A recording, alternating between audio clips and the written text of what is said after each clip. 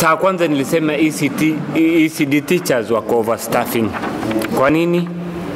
Kwa sababu nimeenda kutafuta hii information vizuri. Nilienda kwa Public Service Board. Nikauliza Public Service Board, mbona leo tuko na walimu wengi zaidi? Wakaniambia walikuwa wanataka kuajiri walimu 200. Lakini wameajiri 364, which is overstaffing. Hiyo walimu 200 wangetosha. Ndio mimi nilikuwa nasema saizi kila shule iko na walimu 7 ECD. Tukiangalia 7 to 6 to 8, hata wengine 10.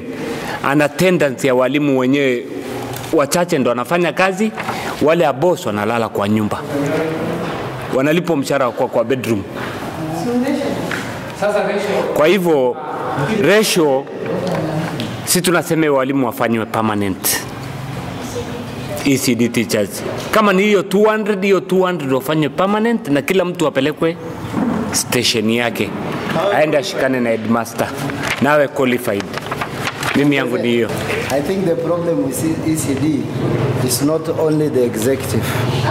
It's not only the executive, even the county assembly. When they were employing the ECD teachers, all the county assembly agreed that we are going to come with 5 people. Silas can be a witness. Alikuwa kwa county assembly. They said lazima sisi tuandikiwe watu wetu. Na pia wakafinya governor wakasema sisi kama tutaandikiwa watu wetu hatutakubali. So all the MCS were told to come with 5 people.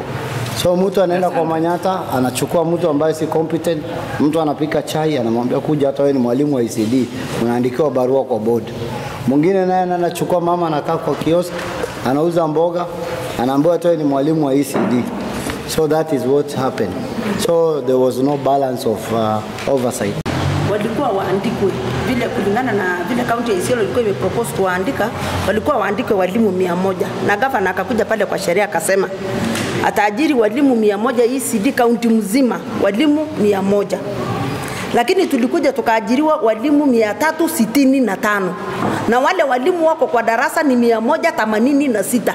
Kwa hivyo walimu wengine wako soko na ni mwalimu anakula mshahara, mwalimu mwingine anauza mayai na anakula mshahara, mwalimu mwingine anarokota sales town na ni mwalimu anakula mshahara.